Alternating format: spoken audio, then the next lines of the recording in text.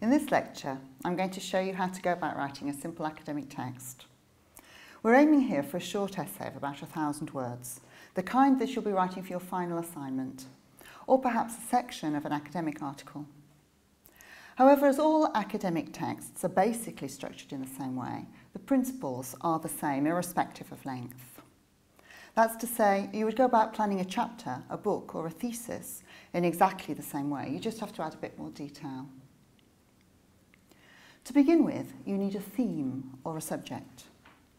In real life, this may have been given to you by a tutor if you're still a student, or by a project leader or an editor if you're a researcher, or you may have come up with it yourself. Of course, the first thing you'll do is to research that topic, finding out what other authors have written about it and uncovering the facts. Often, the idea for a text emerges naturally from this research. You find that there's a gap in the literature about a certain aspect, and so you decide to make this your niche. Or you may discover a controversy that you'd like to get involved in, or a problem that hasn't yet been fully worked through. Once you've got your topic, the next stage is to brainstorm it. This just means generating as many ideas as you can, without concern as yet for the selection or the ordering. It's particularly useful to do this with other people if you have the chance, as you can bounce ideas off each other and open up areas of interest that you may not otherwise have thought of.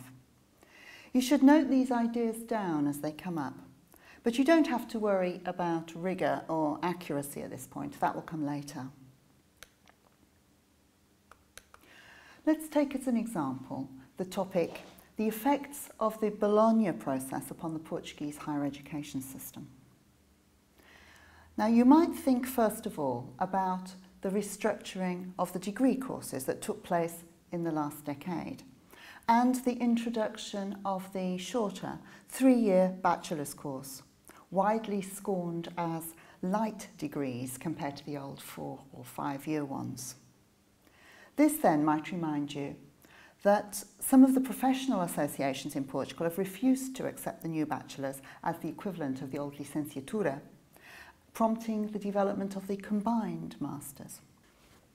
Then you might remember that master's and doctorate dissertations have become shorter than they used to be, and that teaching methods have changed, often producing larger classes and fewer contact hours, which requires more student autonomy. Lessons are now given in English in some departments in order to attract foreign students. And of course, the European Credit Transfer and Accumulation System, or ECTS, has now been implemented to facilitate mobility between European institutions. There have also been changes on the level of academic recruitment, which has become more meritocratic in recent years, less subject to pressures of traditional patronage. Now we've got a sizable list of ideas to work with. And there are already some clusters emerging of things that could be grouped together. The next stage in the process is to select what we want to include in our text and group them so as to have just a few main points in the body of the essay rather than a lot of dispersed ones. For this, I like to use a mind map structure, as I find it helps me cluster things together. There's now mind mapping software available, if you can't think without a computer. But personally, I still prefer to use a pen and paper for this part of the process. I find that if I leave my desk and lie down or sit on a comfortable chair, it seems to help release the creative energies. A mind map is a non-linear method of producing or recording information using bubbles, branches, arrows, colours, cross-references, etc. It's a personal thing, so you really need to develop your own style. But in this case, I would do my mind map something like this. First, I'd start by putting the main topic in the centre of the page. I'm just going to write Bologna, Portugal as a kind of shorthand for the full title.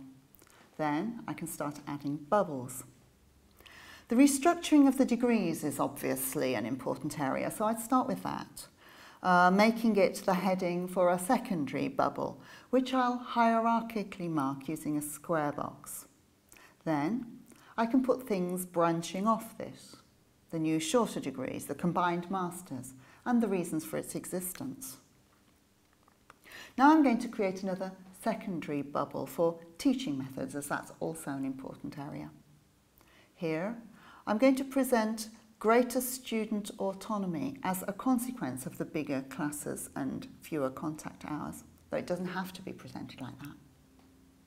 A third category might be the fact that the Portuguese education system has now been able to open up to foreign students, partly by the use of the credit system, but also through having lessons in English. And of course, this also links back to teaching methods again.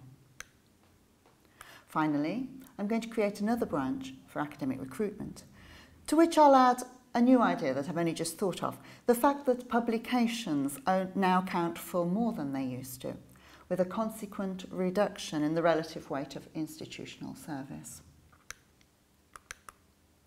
Now we can move on to the third stage in the planning process, which is to choose the text model that we feel best lends itself to the material that we have here. There are a variety of different models available, and the most important ones are described in reference file 6. In this case, we could perhaps choose a simple list model, which could be used either just to give the information, or to give information and then briefly evaluate it. Alternatively, we might prefer the discursive model, which would enable us to assess the benefits and the drawbacks of the Bologna process more effectively. Whichever you choose, you would then need to transfer the information from your mind map to a plan, which is essentially a schema showing the format that your text will take. You may not necessarily use all the information that you've got from the mind map. If it's particularly complex, you may choose to use only a section of it here and to reserve the rest for another text. Although your plan is necessarily going to have an introduction, development, and a conclusion, I usually think that it's a good idea to begin with the development section and to leave the introduction to later.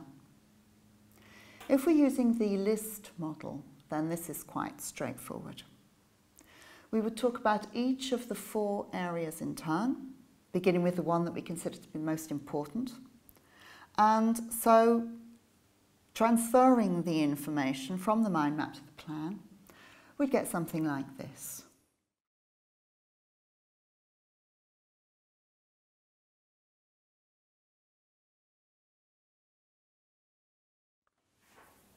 If we chose to use the discursive model instead, one possible approach might be to assess the benefits and the drawbacks of the new system in turn.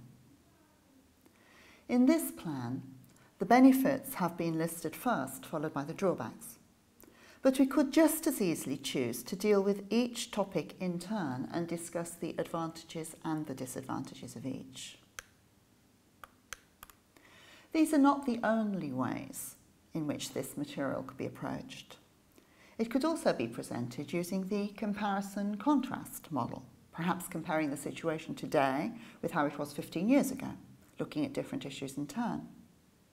Or we could even possibly use a process or sequence model, though in this case we'd have to have a very clear idea about the order in which each change was implemented.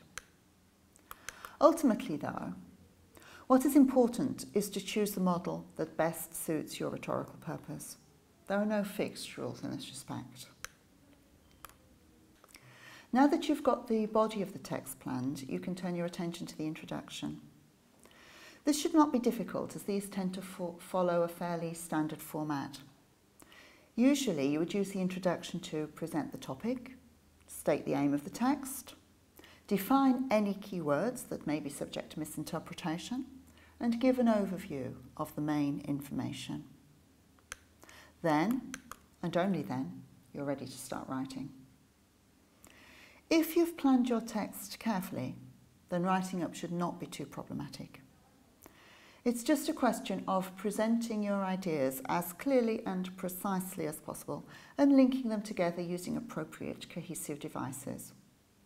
This is why, in an examination situation or when you're under pressure, it's best to spend a good part of the available time in the planning of your text. There's absolutely no point to sitting down to write and hoping that the ideas will form as you go along. That might be all right for poetic writing, but the stream of consciousness style is not appropriate in academia. In a short essay of the kind that you'll be asked to write here as an assignment, each of the sections of your plan would correspond to a paragraph of 50 or 100 words, say.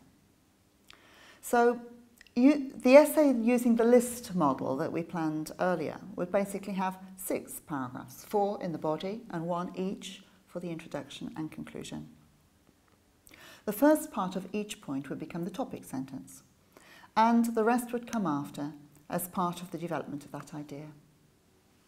If, on the other hand, you're writing a book or a thesis, each of these points would become a separate chapter.